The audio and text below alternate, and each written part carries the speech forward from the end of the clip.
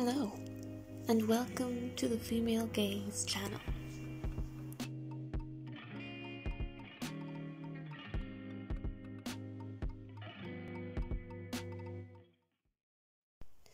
The world of cinema has not blessed us with much representation of queer people, and when it has, they are often reduced to a two-dimensional stereotype or damaging tropes. There are, however, many films with which queer people have identified, and we are here to read between the lines and examine the reasons why. This leads us to the two films we will be discussing today: Love and Basketball and Bend It Like Beckham. These movies have a lot in common. They came out within 2 years of each other in 2000 and 2002. They are both directed by women of colour, Gina Prince-Bythewood and Gurinder Chadha, and they share very similar subject matter. So what is it about these films that the gays love? They're both about heterosexual girls, Monica and Jess, pursuing their love of sport and a heterosexual love interest. Not gay. I'm a lesbian. Or is it? Both the movies center young women pursuing their careers in sport. That is their main objective. So often in coming-of-age films like these, the female characters are limited to their relationship to male characters. If we look at coming-of-age movies that came out around the same time, like American Pie, Almost Famous, She's All That, the female characters tend to be defined by their relationship to a man. In Love and Basketball and Bend It Like Beckham, the protagonists feel more like real people and not just woman-shaped objects for men. You are just in time. Now, Love and Basketball and Bend It Like Beckham aren't the only films released in the 2000s which feature young women in sport. We've got Bring It On in 2000, Whip It 2009, and Stick It 2006. The difference is that the girls in these films are cheerleading, roller skating, and doing gymnastics, which is great, but these are sports which have been deemed by society as suitably effeminate for women to participate in. On the other hand, basketball and football are dominated by men in the wider world, so women in Love and Basketball and Bend It Like Beckham are breaking the mold of traditional femininity simply by playing a sport they love, which happens to be seen as masculine. They are breaking expectations that society has set for them, but they love their sport and have the drive to pursue it. Monica and Jess are both determined, hard-working and independent young women, and it shows. They are constantly using their individual agency to get what they want, not just with sport, but also in their relationships. Monica shows her agency through making the first move with the boy she likes time and time again, and dressing how she wants and speaking her truth with her mother. In Jess's case, she exercises her agency by challenging everyday misogyny and racism. Jess? Is that Indian? Pursuing football despite her parents' wishes and standing up for herself to her coach. It is at this point that I, an Irish person, would like to address this line. I'm Irish. Of course I'd understand what that feels like. Yes, it's true that Irish people have faced discrimination in certain places and at certain times as a result of just our nationality, and our long, painful history of British occupation can't be overlooked. But it is wrong to conflate the experience of a present-day white Irish person to the use of racial slurs against a person of colour. Prejudice against white Irish people is not anywhere as severe, harmful, or institutionalised as that against people of colour. Not to mention that this movie came out 1 year after 9/11, which spurred on a wave of Islamophobia, xenophobia, and violence against brown people. I won't go into it any further, but if you're interested in learning more about this topic, I'll link some resources below. Anyway, leaving this line aside, Monica and Jess challenge what is expected of them socially. This tends to appeal to queer people because seeing women take control and have agency in their lives is empowering to other groups which have been disenfranchised by the status quo. Monica and Jess do what they want, they love who they want, and they wear what they want. Speaking of which, the clothes that Jess and Monica wear are gay. Just kidding, there are no gay clothes or straight clothes. However, there are certainly ways to signal queerness through dress, and these kinds of clothes definitely exist under that category. Monica and Jess, as well as many of their friends and teammates, are women who reject femininity. They have no interest in performing traditional gender roles, not for their parents, not to attract men, not for anyone. They want to express themselves and wear what makes them feel comfortable. While it is true that certain clothing choices don't make someone gay, and anyway, look at the clothes you wear. Mother, just because I wear trackies and play sport does not make me a lesbian. This more masculine style is a popular way to dress among queer women because it disregards the male gaze. It's about female comfort and female ease of movement, not about accentuating certain features for other people's pleasure.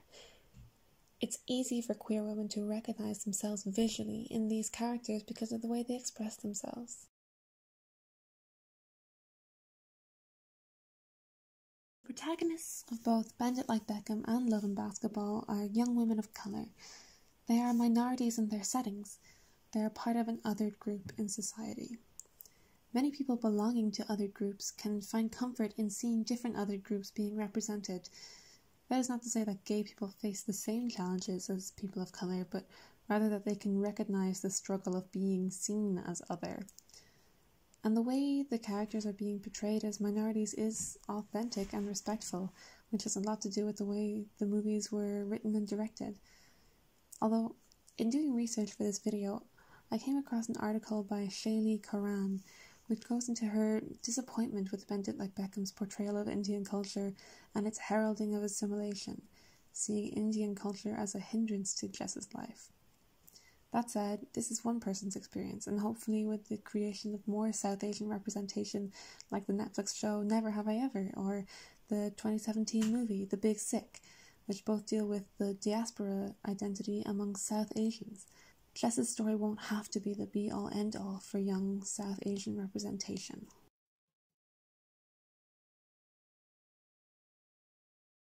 And it's not like these films ignored their protagonists' proximity to queerness.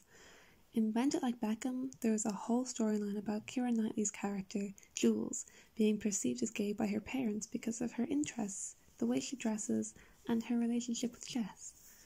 We see her parents struggle massively with this concept, and the storyline culminates in Jules' mother, Paula, making a scene at Jess's sister's wedding, screaming homophobic things at Jules and Jess. Paula is instantly put at ease and goes back to her performative acceptance of the LGBT community when Jules assures her that she's straight.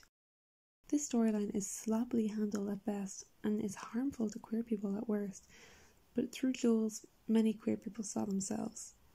It feels like the filmmakers were too afraid to commit to making Jules gay, so they put her and her family through the motions of a coming out story without alienating a more conservative audience by actually facing the realities of the queer experience. We do see a different character come out as gay, but it's a character so disposable that it just feels like the filmmakers were self-aware enough to see their mistreatment of Jules' storyline that they threw a minor gay character in there to make up for it. Love and Basketball doesn't feature any gay characters, or really any speculation about Monica's sexuality, except of course, I'm a lesbian. which is not taken well by her family.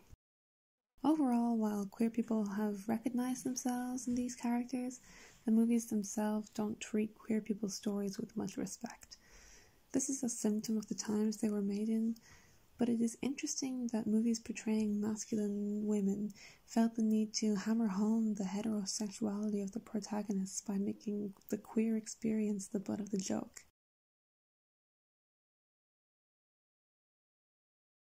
I've said a lot about how women are being portrayed in Love and Basketball and Bend It Like Beckham, but I'd like to take a moment for the mothers of our two movies. In Bend It Like Beckham, there's an unfortunate trend of mothers being difficult and conservative, while the fathers get to be the accepting and supportive force. We see it with Jess's parents about football and Jules' parents about her perceived sexuality. This dynamic of an understanding father and a severe, intolerant mother, of course, exists in reality, but the problem arises when this is all we see represented in films. Fathers are often portrayed as the fun-loving, easygoing parent, while mothers are nagging and strict.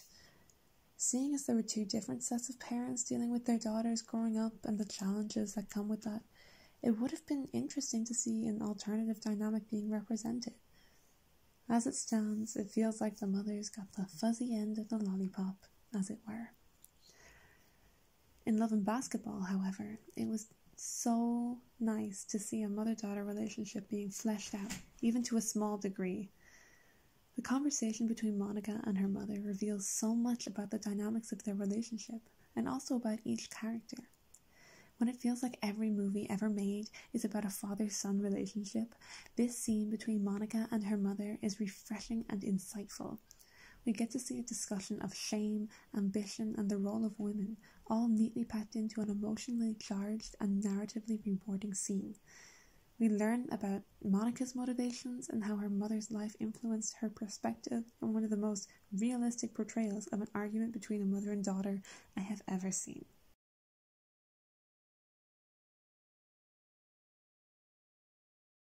All this being said, movies like Bend It Like Beckham and Love and Basketball don't need to be explicitly queer.